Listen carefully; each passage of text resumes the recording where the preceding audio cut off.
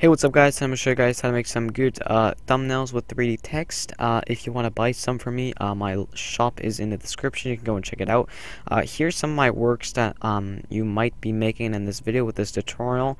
I just make a bunch of scours thumbnails for myself. I like changing every single video. And yeah, I'm going to teach you guys how to make somewhat of something like this to make it look pretty nice. So the programs you need are Photoshop and Cinema 4D. So I'm just going to go and open up my Cinema 4D.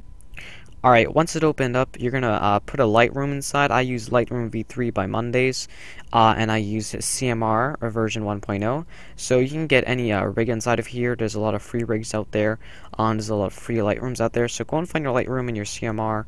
I use CMR, but you can use any other rig. It doesn't make a difference. Just CMR is a lot better, but you have to pay for it. So what you're going to do first is obviously put your skin inside. So I'm going to put my skin inside. Let's just go into here, pictures, and let's go put my skin inside. So I don't really like the eyes on this thing. You can disable them. You can disable eyes in every single rig, so you just have to find it. So there we go. So there's my skin first of all, and so what we're going to start off by doing is posing the person. So you're just going to just like put out the arm like something like this, because the text is going to be right here, any text that you want to put, and your player is going to be looking that way, and yeah, you don't want this arm to be in the way, so you can move it on the side like this and then just bend it like this. And then what I like to do is turn it on the side, just like that. So the feet, we're just going to make it go like here, just try to make it look a bit normal. Then we're going to turn it like that way, and then this foot we're going to make it go in the back like this, and then forward, and then we'll turn it the other way to make a little illusion like that. And what I like doing is I like turning the body all the way to the right, and I like turning the top of the body all the way to the left, so it kind of like gives a cool aspect on the body. So that's what I like doing. Just a little tip on myself there. And so this arm's going to hold your sword or snowballs or whatever you want to hold here. So you're going to put this arm out like this, and you want to, you know, bend it a tiny bit to give it a little effect there. And so we're going to bend that like that, and our head looks not that good, so we're just going to put it like that, and maybe like bend it or something like that. There we go. So now that you've got like you're positioning a bit, so now we're going to go into MoGraph, MoText, and we're going to put whatever text you want. Put survival games, everything. Right now I'm going to do a Sky Wars, so we're going to write Sky Wars, and it's going to appear just like this. And if you want it to get it centered and stuff, you're going to put a line, and you're going to put middle here, and then you're going to pretty much like find your font, really like try to find a good font. So once you pretty much like found your font, I'm just going to be looking through all my fonts. And the font that I use here, I'll give you guys the name, so if you want to use this, you can find it yourself. So I have a lot of fonts. What I like doing is I like going on defense.com, and I just try to look for fonts. I download them and install them, and then I'll make a thumbnail with them. So there are a lot of fonts out there, so you can download a lot, because I have a huge fonts file here. Not really, because I got a new computer, but alright. So what we're going to do now is click this tool right here to make the text a bit smaller. Just like this, and then you're going to make it go up and like this in front of your person. We're going to make it a bit smaller. There we go. So what I like doing is putting a bit of depth on it, so it's like 7 or 6. I like putting a 1 to it, not 217, 1 to it, so the text becomes a bit fatter. That's just my preference. So now what we're going to do now is to give it a little effect. So we're going to go into caps and put it on fillet cap, and we're going to put steps 15. And then we're going to go into fillet type, and we're going to write engraved. You can either do engraved or 2 steps. I mean, 1 step, I think it is. Yeah, 1 step or engraved. I like doing engraved. That's just personal preference, like I said. So now what we're going to do is click the bend up here, and we're going to move it down to our text, and we're going to put the bends to 90 right down here, and we're going to click fit to parents here. And so now, right when you click your text now and your bends, you're going to see a little orange thing here, which you can move the text around and give it like a bend or something like that. So what we're going to do is just try to bend it, try to make it look decently nice. So I guess that looks pretty nice. So now you're going to click the mode text, and then you can click the rotates tool like this, and then just try to position it into your character here. So I'm going to make it go like this, just like that. We're going to turn it a bit more, boop, like that. This arm is kind of in the way, guys, so what we're going to do now is move it like that. What else are we going to do? We're probably going to make the text a bit smaller because it's a bit big. There we go, and then rotate it more like that, and then we're going to move it like that. There we go. And so it has a decent positioning now. We're just going to make it go a bit on the top more, just like that. So that looks pretty nice, guys. So the text is over there, and then you got your arms and stuff. So what we're going to do now is add a sword inside. So there's a lot of swords that exist out there, but I like using one that I actually just recently got, actually. So I'm gonna go into graphics, swords, and items and stuff. It's called 64 sword pack, something like that. I just found on a YouTube video out there. If you want to get more swords, you can just search up on YouTube like free rigs, swords, and like stuff like that, because I have a lot of like fishing rod rig, katana rig, like ninja packs. So you can get a lot of rigs and packs out there. So you can just search it up on YouTube and you'll get quite a large selection of stuff. So I'm just gonna drag that in, and it may not respond for a bit because 740 has to load the stuff, and yeah. So once it's loaded in, you're gonna click the item that you want, and it's gonna be loaded inside. So as you guys can see, I've got this little sword like this. Well, it's kind of big, so we're gonna make it smaller with this tool again. And once you pretty much got the right size, and you're gonna try to fit it into his hands or her hand or whatever, your Minecraft character's hands. So we're just gonna put it like that, and then make it a bit higher, and then we're going to rotate it. And this is all like I can't teach you guys how to put a sword inside of your hand. You're just gonna have to find it out yourself. There's no like way of doing it. You just have to put your sword in your hand. So we're just gonna rotate this some more that way. There we go. This looks pretty good. And then yeah, we're gonna actually, since the camera's gonna be right here, to make the most use of the sword, we're gonna turn it like that way, and then like something like that, so the camera can see the sword. There we go. That looks pretty good. And we're going to make it like straight. There we go. So that looks pretty good, the positioning. Let's just turn it a bit like that. There we go. And so now we're just gonna like pretty much put it inside the hand here, and there we go. There we go, guys. So now it looks pretty good.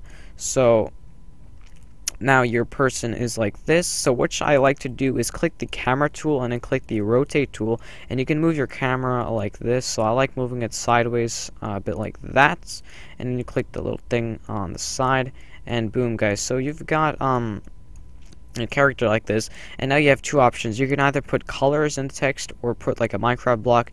For the sake of this, I'm gonna show you guys both. So what you guys can do here is make it like red and stuff, like red, black, and just put different colors. So first of all, I'm gonna try with the Minecraft blocks. So you can download some packs and then get some blocks. And so what I'm gonna do is use some dark oak plants, so you can put it on top of your render. Just like this under text. Oopsies, I put it on my person. It could be problematic. Alright, so now let's just put it on our text, if I can put it on my text. Alright, so now I put it on my text, guys, and as you can see, it looks like that. If you don't want it like that, you don't want a Minecraft block, well, you can just take it out by going over here and clicking the word on the text and deleting it. So I'm going to put color on this for the sake of just putting color. So now you're going to click this tool right here, click that, and what that will do is separate each letter just like this. You can click the plus tool, and there we go. So now what you're going to do is just put random colors on all of these things for it to look good. So now this is the fun part, just put a random stuff, and at the end it'll look good. You just need to put it random, guys. You don't want any patterns also just look weird. So I think that's all good. And then, like I said, you have to put two colors. So what you want to do now is, since you have two colors on every single letter, you're going to click the second letter and you're going to write C1, and boom, as you guys can see, it'll put two colors on the side. What I like doing, guys, is just running C1 just like that, and I click Control A and then Control C, and so now you click every single second color and you click Control V, Control V, which just means paste, and Control C, which means copy. So you can do that for all the letters, and there we go, guys. You've got your pretty nice text. But alright, so already have the flipped camera. You're going to try to find a good pose. So what I like doing is just like getting a good little glimpse at it from like maybe underneath, from like the top, from the side. So what I'm going to do here is just place the camera just like that, and just zoom it out a bit and zoom it back in just like that. So that looks pretty cool, just like that. So now you're going to go into the render settings, and then go into the save tab, and you want to check alpha channel, and just copy these settings here, and then check save, and then save it somewhere. So I'm just going to save this into thumbnail, cinema 4D renders, good look render. I know these names are kind of weird, but let's save this for 12, just like this. And now you're just going to click the render tool, and now you just have to wait for it to render. On my computer it takes about 30 seconds. It depends for every single computer, so I'll cut back when it's rendering. And there you go, guys. It actually took 1 minute. I'm not sure why, but yeah, you got a full HD render here. So now let's just go into where I rendered it, and so thumbnail, cinema 4D, all of this stuff, jazz, blah blah. So let's just open up this file, and as you guys can see, it looks a very, very clean full HD render. So that looks pretty cool. So now you're going to go into Photoshop and open a new document, 1280 by 720, and then you're going to go get yourselves a background here. So I go into graphics, screenshots, and I just have a lot of packs and stuff. So I use these backgrounds for a lot of my thumbnails. So I'm going to put this background inside, and then you're going to click shift on your keyboard to make it bigger, and you cannot like move it any other way, so I'll just keep the proportions. So there we go, and then you're going to click this button, click place. And so what I like doing for the background is going into filter, blur, and then a motion blur, and you can do like a high motion blur, very light motion blur, but I like doing around 50 to 75. So for the sake of this, I'm going to boot it like 61. There you go. So that looks very nice like that. And now you're just going to go and drag your render inside. So let's just go into a thumbnail, cinema 4D, blah blah blah blah blah, all this stuff. So now you're going to place your render inside and click shift like I said, and then like try to like get a good positioning on it. So now you can just click place, and let's just get this in the center, and then oopsies, a vase just popping up like that. Alright, now you're just going to put it in the center and try to make it. There we go. So that looks pretty nice like that. What we're going to do now is go into filter and click liquify. And what this does is you can just move the letters around to try to make it look funny or cool or something like that. So I just like messing around a bit with it. Don't like overdo it, because they don't just like someone would definitely see it and it'll just look really like weird. Honestly, like if you put like a letter too liquefied, it just looks honestly weird. Like yeah, so you don't want to overdo it. I'm just doing a bit of it, not too much. Boom, there we go, and there we go. So as you can see, you're going to see a difference. Boom, there we go. And so what I like doing is going into blending options, and I have a lot of styles saved. So sometimes I use this style, or sometimes I use this style. Most of the times I use this style. So the settings of this is all these settings here for the inner shadow, all these settings here for the inner glow, and all these settings here for the gradient overlay. There we go. So now you got that, you click OK. And so what you have to do now is click duplicate layer, and now you're going to go into filter, filter gallery, and I like putting glowing edges. So what you're going to go into here is click you're going to go into styles and then click glowing edges, and then copy these settings right here, 5, 8, 6, and then click OK.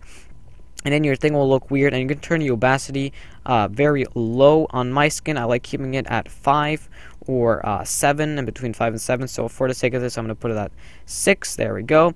And now what you're going to do is duplicate the layer which doesn't have the glowing edges, and then put that behind your normal layer, all the way on the bottom, and then go into blur, motion blur. Again, use the same one as your background, and as you can see, I create a little blur, so you can either put move it a bit to the right like that, or move it behind you just like that, so it looks like you're moving. I'm gonna put it behind myself, and as you guys can see, it creates like a little effects like this, and so that looks pretty cool in my opinion. So now guys, the next thing I'm gonna show you guys is very, very important. I'm the one who found this, guys. I didn't look at any tutorial for this, so I think it's personally I found this, but I think a lot of other people found this, but I found this first. So you're gonna go into this little circle here, and you're gonna click color lookup, and what this does is that it loads 3D LUT. I'm not sure what those are, but they use these in movies and stuff. They're like color corrections, but there's some already with Photoshop, so you can try to look at them.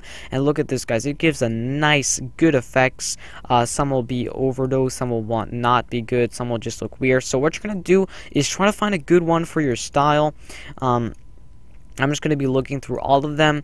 I'm trying to find like a dark one and a light one, so we're just gonna scroll through all of them. Moonlights. Alright, these look kind of dark for this kind of a thumbnail.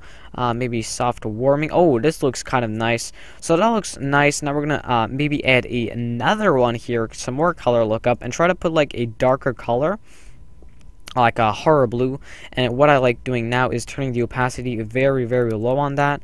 Maybe like to 32%. So that's how it looked before, and then with it looks kind of like a little glow like that. And if the background looks kind of weird, then you can click the background and then add another color lookup and try to find like something like warmer, I mean like something like this, and just try to make it look better on the background parts. So like that looks really cool.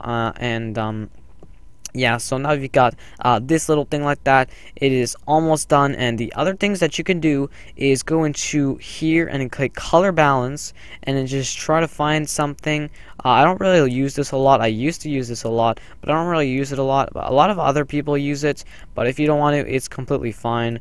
Like, I don't know, you can just put a little effect. That's how it looked before and after, so you can make it look decent, but I don't want to use that.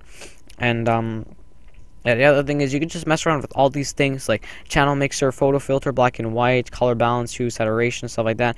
Color mixer is not the best because it's just like, it's kind of like weird, to be honest. But I've made some thumbnails with this. But what I like using too is photo filter, and what this does is that it adds some tiny effects on it. So you can do a like cooling filter if you think your thumbnail is like a bit too dark.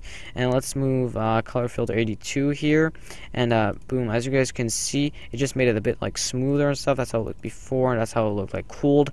But yeah, you can just mess around with all those effects. I'm just gonna keep it just like this, and yeah, guys, you're pretty much done your Skywars thumbnail. I can just click save as, and then we're gonna put into desktop thumbnails, Skywars, and a new, and then we're gonna name this 8. And then you're going to click Control Alt S, and then go into save this as a PNG, and then save this as 8. And boom, guys, you've pretty much finished your another Skywars thumbnail. Another day, another Skywars thumbnails. And yeah, guys, it's pretty simple to make a Skywars thumbnail. That's why I make a lot of them. And yeah, it's pretty original to change your Skywars thumbnail every single video. But yeah, that's exactly what we made on this thumbnail in this video. But yeah, I hope you guys enjoyed this video. Don't forget to leave a like if I helped you in any way. Let's go for 35 likes, and thank you guys for watching, and I'll talk to you guys later. Peace out.